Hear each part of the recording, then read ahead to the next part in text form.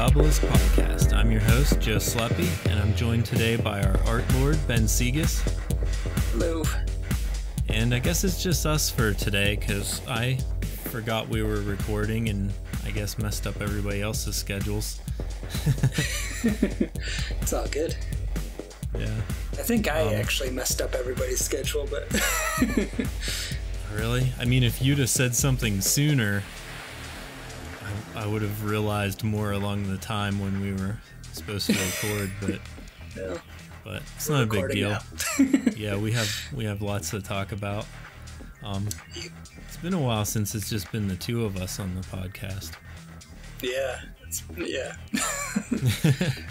But yeah, we've been making tons of progress. I don't know how it feels for you, but TJ's just been adding stuff to the game like crazy, and I've been all of my spare time just playing the builds that he gives me and telling him about bugs, so it's been a lot of fun for me. Yeah, I mean, I was just playing, so it's definitely like it's crazy seeing all the progress in it. Like it's going into hyperspeed mode, I feel like now.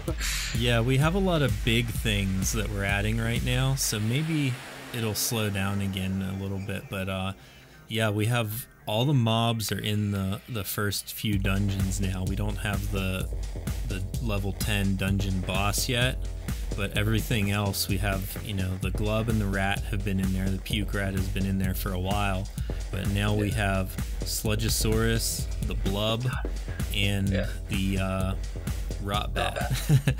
Yeah. So yeah, they're pretty neat. Like and the other thing is, up until last week they've always just been trash rarity, and they've always pulled in like the lowest stats that they could have. So now you can actually have like a blub that has like 4,000 health on it. That's gonna be intense. Yeah, I don't know if I've run into like a big Sludgeosaurus yet and seen how much they can hit for. Oh yeah, I did have one group where I had a weapon that could only attack the first, like the first enemy. So I didn't have any like AoE or anything yet, and I was just making do with like this rare weapon that I had. I think actually it's probably an uncommon weapon if it didn't have anything to target or AoE. But anyways, I had a blub in the front, a big blub in the front, like a rare one, and then a bunch of Sludgeosaurus behind it, and that's probably the only time that I actually lost was with those, like hitting so hard and the blub tanking for them. Yeah.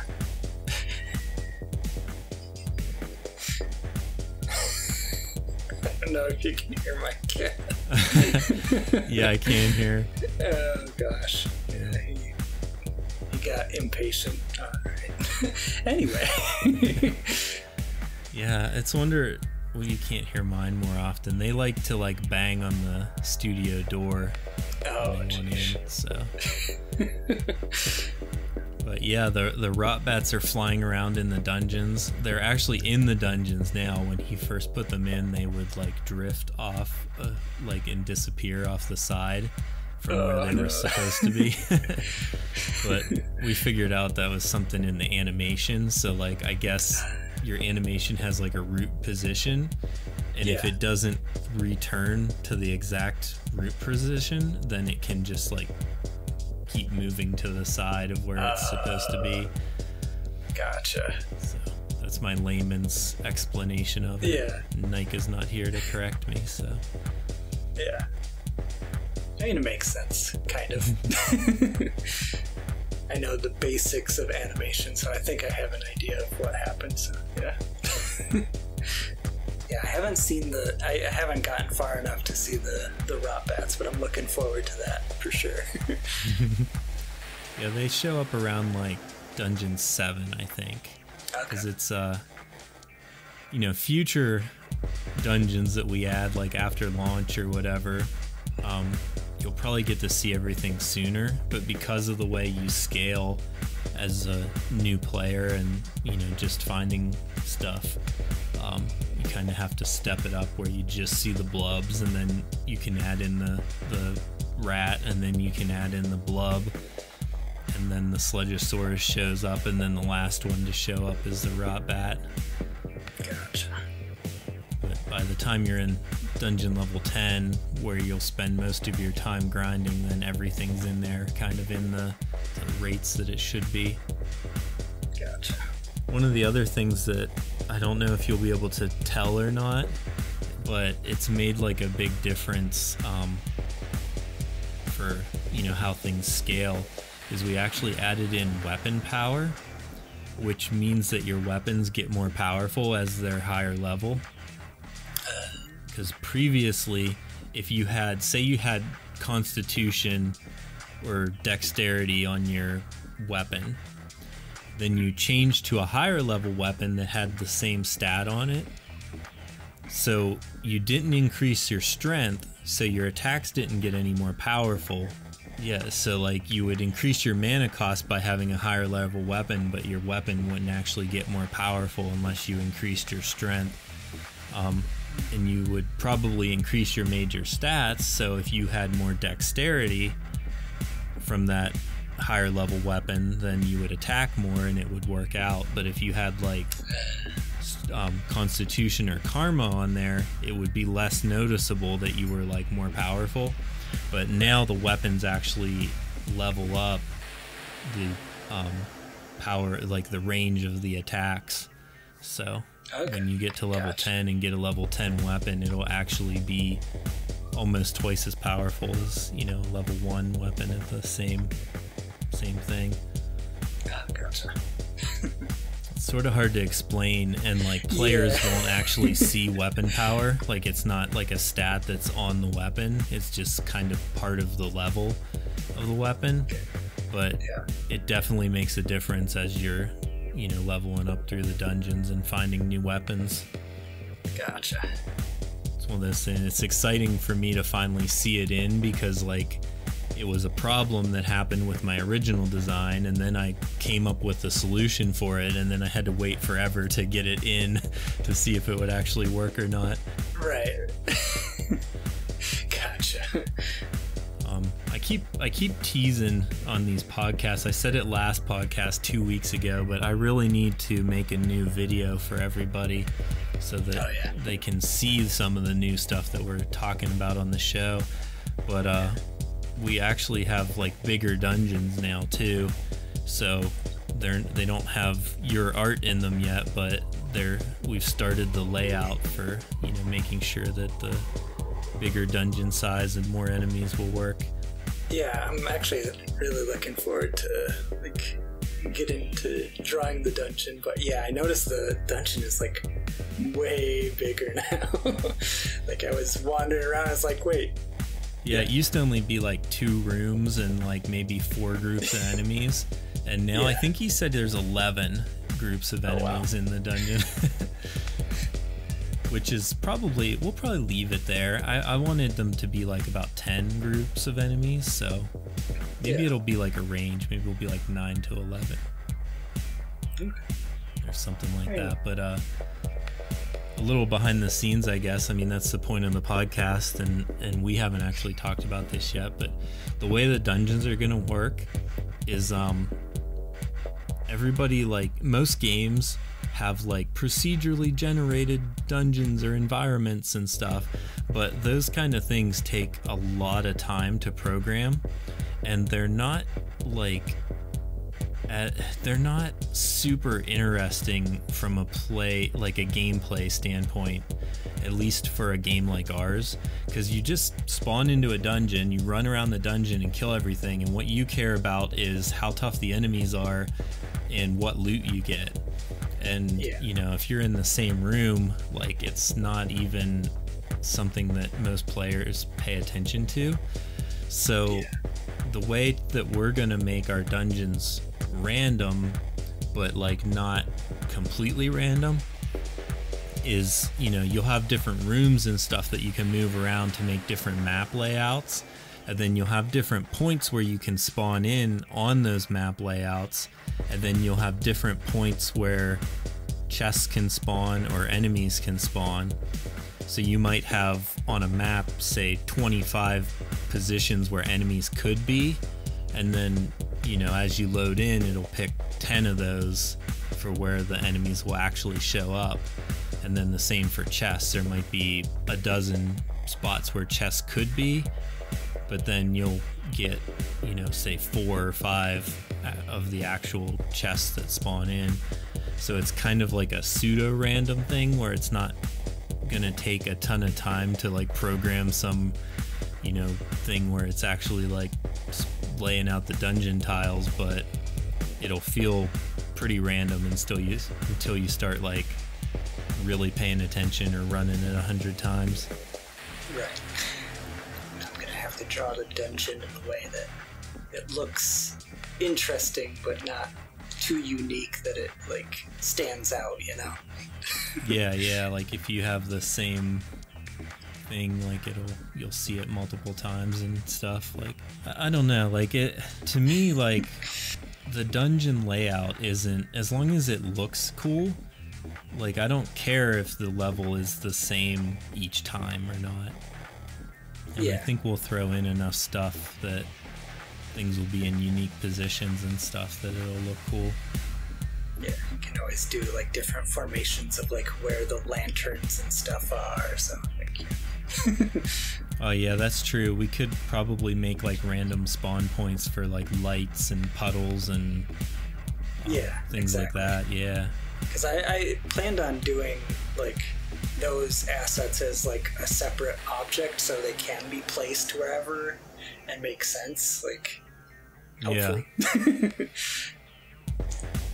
Because I didn't figure it'd just be the background, you know. There's going to be assets that will be in front of the player, like a column or something if they walk behind the column, like that kind of thing. Yeah, exactly.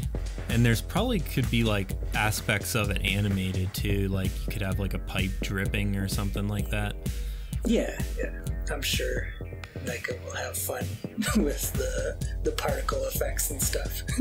Nice glowing slime or something. Yeah, that's one thing I was thinking about, because it's like a sewer level.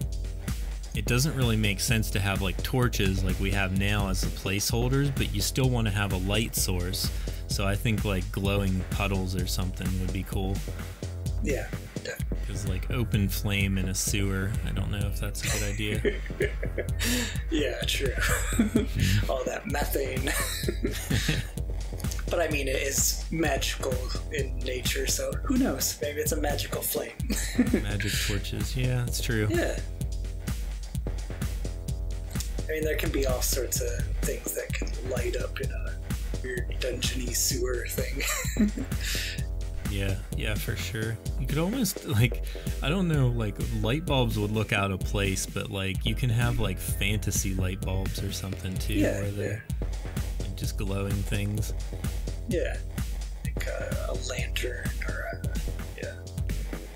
yeah, lanterns is a good idea, too, and it's kind of enclosed. Yep. Yeah, that's gonna look good. I can't wait. Like, all the art assets getting added in is probably, like, I know that I'm excited by everything that happens, but I think the art getting loaded in is one of the most exciting things. Yeah, I mean, it's exciting, like, for me, for sure.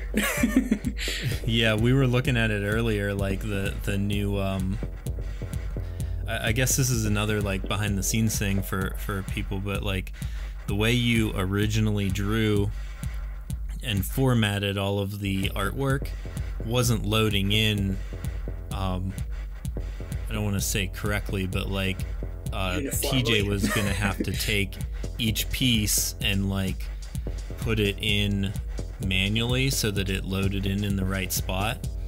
Yeah. So now you've gone back and started resizing canvases and things so that TJ can just load them in, and then future things that you draw will just load in the right spot too. So you got the bodies done, and we were just looking at them in game and how good they look. Yeah, I'm so excited about it. It's such a simple thing, but it's such a huge thing at the same time, because like we've been spending so much time getting all the armor and weapons and everything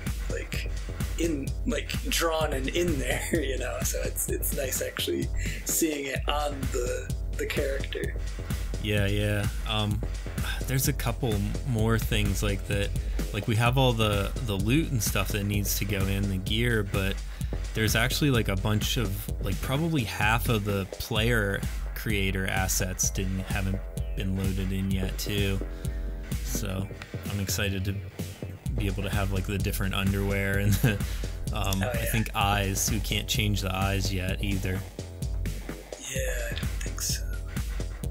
I didn't check when I just played. I was just excited to see the armor and stuff.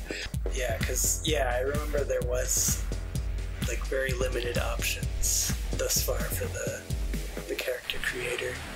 I mean, there's more than when we first started, but it's Yeah, I think all the hair and like the mouths are in, but we don't have eyes or things like that. We need to get more like skin tones and stuff like that, and take out the blue skin tone. So, I'm trying not to overload. See, I want all of like real life skin tones to be available in the character creator, but then the extra like weird colors are gonna be available in other ways. I don't want them in the original character creator. So we'll have blue and red and green eventually, but like for now I just want to focus on getting all of the real life skin tones in. Yeah, probably the top priority. Yeah, right now we've been focused on like gameplay, getting all the mechanics working, and now we've moved on to like getting art and menus and things working the way they're supposed to. Like the tool tips and stuff will be one of the next things that we get. Now that I'm excited to see your borders for items, because like each item kind of has like in the inventory, it'll have like a frame around it, so you know right away which rarity it is. And I'm excited to see those too. Yeah, I'm coming up with ideas as I think about it, like just ways to make it look a little like, I mean, obviously like I want the like legendary and stuff to look more impressive than like the trash, you know. Yeah, for sure. So I'll figure it out. I'm sure I'll look good in that. Yeah, I mean, it's just the two of us, and we don't have to stay too long for the podcast, but I can't think of anything else. We've covered everything that I made on the quick list. So unless you have anything else that you wanted to talk about. No, I think that covers most of what's going on so far. Oh yeah, we've kind of already covered like what you're working on, since you're resizing and stuff, but we should bring back the what are you working on right now.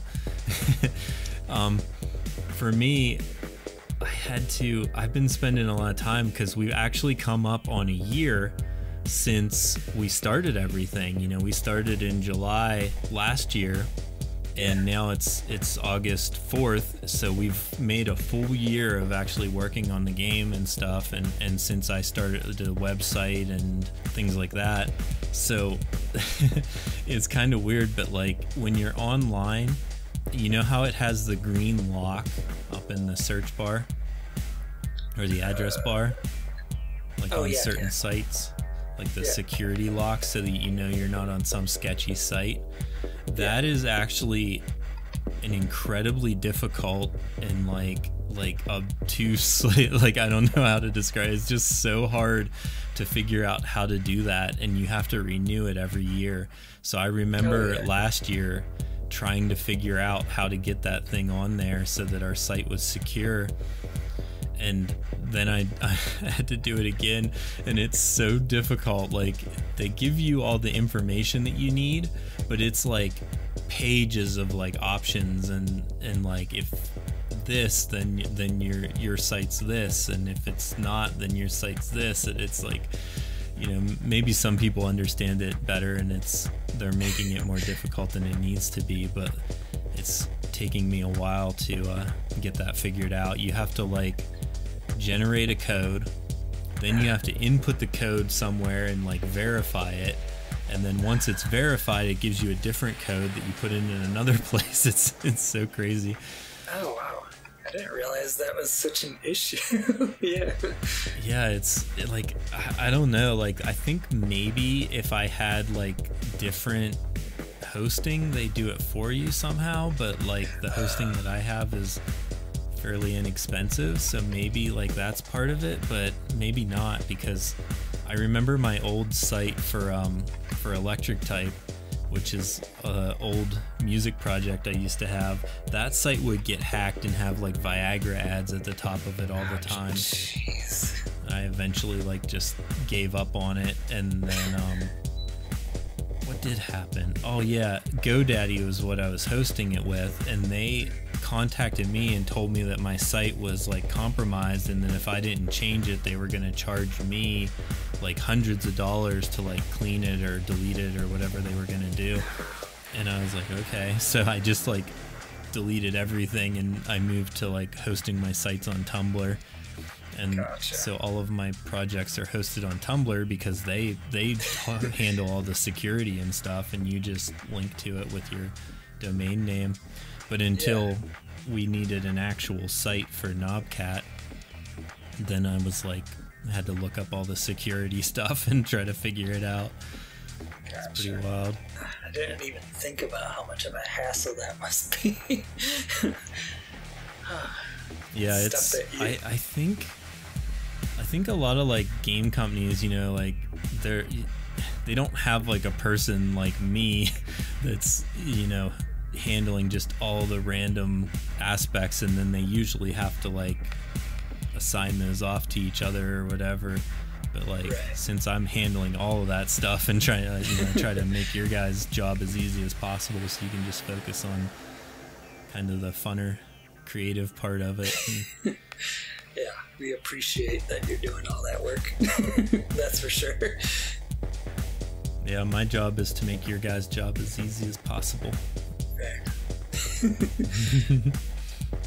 But yeah, that's what I'm working on right now. So let's go ahead and wrap up this show. It ended up being a little longer than I expected anyways, but if you've made it the whole way through, you're interested in Dungeons of the Obelisk, but you're not on our Discord somehow, go to knobcat.com, find the link to the Discord, say hello to us in there. I'm always in there answering questions and stuff whenever they come up. And then that's also the place where you first get notified about everything cool that happens, and the video that I promise I'm going to make. I'm going to try to get that done this week. So, new video, hopefully. And what else? You can follow us on Twitter and Instagram at Dungeons Obelisk. Micah's been doing a good job of updating the Instagram, and then I retweet things and stuff on Twitter. But yeah, everybody, knobcat.com, and we'll see you in 2 weeks. Bye.